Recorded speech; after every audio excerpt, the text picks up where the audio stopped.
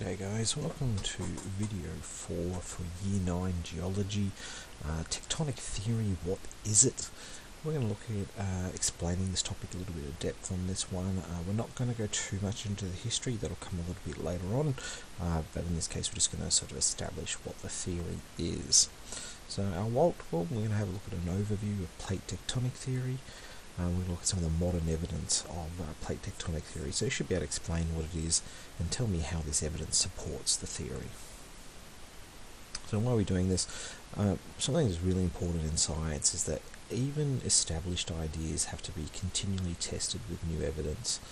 If something new pops up that can't be explained, that theory then needs to be re-examined, or we need to look for a better way of explaining everything, not just the bits that we can. It's not to say that things are useless. For example, you'll learn about Newton's laws of motion. They're really good for a lot of stuff, but they don't, fully explain things at all levels. So in certain situations, we have to sort of put it to the side and go with a more complete model. So some theories sometimes get a little bit shelved off to the side, or defined as saying they only work for certain regions. Sometimes, though, a theory gets thrown out. So, what is plate tectonic theory? Plate tectonic theory is the theory that describes large-scale motion of 7 or 8, depending on how you count them, plates, and lots of little small plates that make up the surface of the Earth. That's all it is. Okay? Now, I want to talk about this word theory because sometimes this pops up a little bit of an issue. Now, a theory is an explanation with significant evidence. I think that's an important part. It has to have significant evidence that explains part of the natural world. Okay? And evidence has been gathered by observation and experiment and provides further testable opportunities. If something doesn't allow it to be tested, it's not a scientific theory. Okay? It needs to make some predictions that we can go off and check. Now, I remember there's a video reference down here as well for having a look on my OneDrive. So this is a plate. Now, I don't even know if this is an accurate map of the world because it's just sort of, it's just random bits of green and blue. But the whole idea of a plate is that the Earth is made up of several pieces. They fit together kind of like a broken eggshell, and they move. That's it. But unlike an eggshell that's broken, the Earth keeps making new eggshell to go on the outside. And this is how they look. So there is a worksheet for this on eLearn, and if you're being provided with a booklet, there is a copy, or it's in the booklet itself, but you'll need to have this as part of your record. They've got names. You don't need to memorize the names, but having some examples in your head can be really useful. And one thing I want to point out, and we're going to come back to this a little bit later, are these little red arrows that you can see between a few different plates. So here between the Pacific plate, this big yellow one, and the Australian plate here, we have a couple of convergent boundaries where it's saying that these two things are coming together. Over here, between the Pacific and the Nazca plate, or the Pacific here and the Antarctic plate, you see the arrows are pointing away. It's divergent, it's spreading. And the last example, up here around Los Angeles, between the Pacific and the North American, then the arrows are pointing parallel with each other in different directions, and this is an example of a transverse plate boundary where things are sliding past. I would really recommend you keep that one in mind because, as you can see on this map, to the best of my knowledge, and I've had a look for a couple of years, that's the only transverse boundary that's labelled on it. So good to keep in mind. So just pointing them all out. The Pacific plate. Oh, my arrows don't line up, sorry, when I changed the font. So Pacific plate down here, North American plate, South American plate, Australian, Antarctic, African, Eurasian, and this one down here is the weird one. The Indian plate there, and that's why I've got a little star next to it. Some geologists consider it a major plate, one of the 8 big ones. Some of them consider it a minor plate or an intermediate plate because the size of it is not so large. Like if you look over here, Nazca didn't get mentioned, but it's bigger than the Indian plate.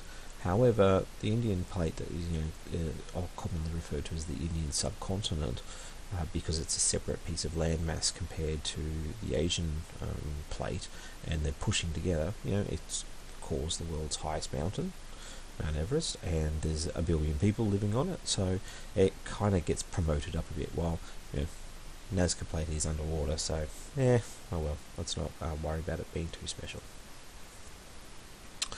So now these plates, compared to you and me, they're going slow.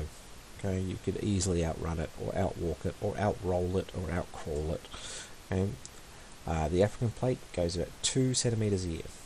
The Tongan microplate, even though it's the fastest, is about 24 centimeters a year. So you could just take 1 meter step, and in 4 years the plate would catch up to you. Not even, be a bit under. Australia moves northeast at about 6 centimeters per year. Now, so when we talk about geology, we tend to think about very, very long periods of time. So have a watch this video, Earth 100 million years from now. It will show you how we've modelled the Earth moving forward in time, and it also shows you how we've modelled the movement of the Earth going back in time, back to when Earth was once more formed together on one plate, when it's broken apart, when it's come back together again, and predicting forward to the next time the continents will come back together and then separate. I believe it's something like at about the 100 million year mark, a bit before it, Australia will be up sitting next to Russia. So we'll be the northern hemisphere. We'll just keep drifting north for quite some time. So here's African plate, and here's the Tongan microplate, this small section in here between the Pacific and the Australian plate. Now, this plate here going this way and the Pacific plate coming this way does mean, and there's a couple of earthquakes marked there, that Tonga, for example, is slowly moving east and may get pulled under the Pacific plate. While this bit here, as the Australia plate separates away from it, we might get some new volcanoes popping up through that area there. As we've seen, volcanoes are in very specific areas, and parts where plates separate are one of those. So we might get some new islands forming there, or we might see some of those volcanoes like we saw with plate boundary volcanoes. As these two plates come together, we might get some new volcanoes spawning over here in the Pacific area. So the theory itself, plate tectonics as a theory, is about 60 years old. When it was first developed, and we'll talk about the history, as I said, in a couple of lessons, it was laughed out. They're like, nah, you're crazy, because the prevalent idea was that the world was perfect, it looked the way that it looked, and it always looked the way that it looked. And we'll talk about Alfred Wegener's work on that in a little bit, or in coming videos, but he based his ideas off of looking at the shape of the land and looking at land features like mountain ranges and looking at certain fossils found in different places, and proposed it, and it was tossed out. But modern discoveries from about the time of World War II started giving credence to the idea, and so these were sonar mapping. Sonar is basically seeing with sound, like how bats fly around. If you hear them screeching when they fly above us at night, they're using that to help locate prey and each other. The whole idea that bats are blind is actually a myth. They actually have okay eyesight, but the sound is obviously a lot better for them to help detect things. Paleomagnetic patterning. Paleo just means really old. Magnetic, magnets. Earthquake epicenters, volcano locations, which we've seen in previous videos, and GPS satellite tracking is pretty useful as well. So let's go through some of those. The sonar mapping of the Atlantic Ocean was done as part of World War II, and after World War II was finished, universities started requesting maps off the US government. They got access to it, and they started mapping the Atlantic Ocean. Now, they may have done some during it, but it'd probably be classified, so they're not allowed to talk about it, but the maps are out there now. So they use sonar, which is basically just pinging the ground and having it bounce back, or pinging the bottom of the ocean, and then it bounces back, and they work out how deep it is by looking at how long the ping takes. And it shows underwater mountain ranges, and you can go on Google Earth. So I'd really suggest you do that. Go on Google Earth and load up the terrain style map, and you can see these mountain ranges underneath the oceans. So I'll show you a picture of it here. So here is a mountain range that stretches the entire Atlantic Ocean. In fact, this mountain range continues on and goes all the way around pretty much the whole world. It's this huge mountain range, okay, that comes about because of the separation of plates. Now, there's a video on this topic as well that's well worth your watching, so take a look at that. It's on my OneDrive. You can see some other bits here. These lines here, these aren't mountain ranges, these are trenches, so they're going into the ground, while these ones are coming up out of the ocean, or up out of the ocean floor. They don't quite reach to the surface. And this is basically what it looks like. You've got these two plates, they're moving away from each other, and so you end up having magma come up, reaches the surface, it's underwater but it's still the surface, becomes lava and cools down really quickly because the water cools it down, and so then over time you end up with these bits of lava building up, and if the plate doesn't spread all that fast but you've got a lot of lava coming through, you get a bigger mountain. If the plate spreads really fast, you get a flatter mountain. Now, the second thing is paleomagnetic evidence. As I said, paleo just means really old. So it's looking at the magnetic information about the Earth in long time, or deep time. Now, our molten core, the Earth is molten in the middle, and that moving iron around an iron-nickel core, we think is what's causing the magnetic field. We're pretty certain of it, but it's pretty hard to test it directly, so we're going off best models and doing our own small-scale experiments. But the thing is, it changes direction. And what's really weird is it changes, it changes in strength, but changes in direction as well. What is north at the moment for us could, very shortly actually, swap. And all our all our compasses would point towards the South Pole, somewhere in the south. In fact, the poles move. They don't even stay in the same spot. They go wandering all over the place. Now, if you've ever made a magnet, and what I mean by that is if you get a permanent magnet, like a bar magnet, you get a piece of metal and you strike it with one end of the magnet and then drag the magnet down. So if this is my... put this under... If this is my magnet, and I know it's just sort of a shadow, but if I hit it and then drag it down, and I keep doing this over and over, so if my finger was the magnet and this pen was a piece of metal, it would then make it magnetic for a while. It would lose its magnetism, but it would impart a bit of magnetism. And if you're interested in that, take physics in year 11 and 12, and we'll explain magnets to you then. But if you have molten rock and you put a magnet through it, or you have molten metal and you put a magnetic field through it, then it would become a magnet. In fact, that's one way we can make really strong permanent magnets, by using a molten metal, run a magnetic field through it, cools down, it becomes a magnet, and then we can use that magnet for other things. So this is a graph of it. Oh, sorry, let's do the magnetic field. This is commonly how it's drawn. So treat the Earth as a big magnetic pole, and you've got these magnetic sort of loops coming out, and they're called field lines. Okay? And there's a nice pretty picture of it. You can see, oh yeah, with the compass and these nice neat lines coming out of it. It doesn't look like this. It more looks like this. You're not expected to be able to draw this or memorize this, but I just did want to get to the idea that it is a very messy thing. It's not a perfect, elegant solution. It's messy and real. But this is what, if we go and study, and I think this one is the Mid-Atlantic Ridge actually, if we go and study the magnetic field strength at different places, they just have a robot, they go along, they take a sample, and then they look at how strong the magnet is there, or how strongly it reacts to our magnets. We find that right in the middle, that bit there's a bit weak, but if you go either side, it gets stronger. Then after a period of time, it flips, goes the other direction, and then it comes back to nearly nothing, and then it goes down a bit, then it flips again, and then it flips back again. And you see how, even though it's not perfect, okay, either side of this ridge point is pretty similar. Okay, there is a pattern there that you can see.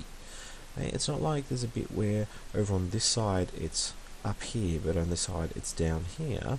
Okay? So the size of the thickness might be a little bit different, because it will depend on how quickly that side of the ridge is growing. Maybe, you know, the rock that oozes to the left is just a little bit easier than the rock that oozes to the right, or perhaps the rock that happened to go right had a little bit less magnetic ability compared to some that went left. Like this spike here looks a little different to this spike here. But this is fairly strong evidence that, hey, these two pieces, like the way to get this pattern, well, these two pieces would have once been together, and so it tells us it's moved apart over time. That's one way of explaining that evidence. So far we've got sonar mapping, that there are big mountains, and when we look either side of these mountains under the ocean, we get that either side is a mirror image magnet. Okay. As I said, okay, yep, that's just what I've explained, so feel free to take notes on that. The earthquake and volcano locations, well, they appear near these ridges. Earthquakes are very common for these underwater mountains, and volcanoes are mostly found near these boundaries as well. Again, not all boundaries, but most of these boundaries have these sort of volcanoes near it. And, well, the last most obvious evidence we can have is we can see it. Humans are at the point now where we have eyes in space tracking things on Earth, and one thing that we've done is track how the Earth moves, because if we didn't, our GPS system, the stuff you might put on your phone and go, alright, let's get to, you know, Bob's place, or let's go and check out this new fancy food restaurant, you know, if the GPS could not account for the movement of the Earth, your GPS would go wrong, you know, within a few years, and some things would just start to slowly shift off. But because we can actually sit there and measure it, now we know how fast these are going, okay? And it's a very conclusive bit of evidence, because if you can see it happening, you know, well, or you can directly measure it happening, you're like, okay, well, it must be true then, because we've directly measured it. And this is the data for it. So Australia, you can see, you know, we're scooting up there. This part of Africa is actually starting to separate off this way, so there's sort of a minor plate through here, so Africa, like that lake, might start to get larger through there. Europe is very heavily going northeast. South America, a bit drift up this way, a bit of a movement up that way. You can see this here, a bit of chaos. That's the San Andreas fault. Who knows where that'll go for a while. And this is sort of a cleaner map of it. And so you can see there the general patterns of things moving. Australia going up this way, Pacific plate coming up this way, but Japan or the Philippines plate coming that way. We've got, you know, bits of Africa coming up there, this bit all going up that way, while this bit goes that way, so that's tearing apart between there. So these plates are, you know, they're moving around. Antarctica kind of looks weird, because remember it's at the bottom of the ocean, the bottom of the Earth, and it's taken the cap of a sphere and represented it as a flat item. So just be a bit aware that looking at the poles can be a little bit what's what I'm looking for? Disjointed, because it is representing the bottom of something but pasted onto a flat surface. Alright, so this is the end of our video on tectonics. We're going to look at some of the mechanisms in the coming lessons, as well as the history, but this just gives you an overview of what is tectonic theory and how do we know this is actually true. Alright, Thanks for listening, guys. Remember, email me if you've got any problems. If there is anything else that is coming up, don't hesitate to reach out. This is all pretty difficult for everybody, so stay safe, study hard, and I'll see you soon. Bye.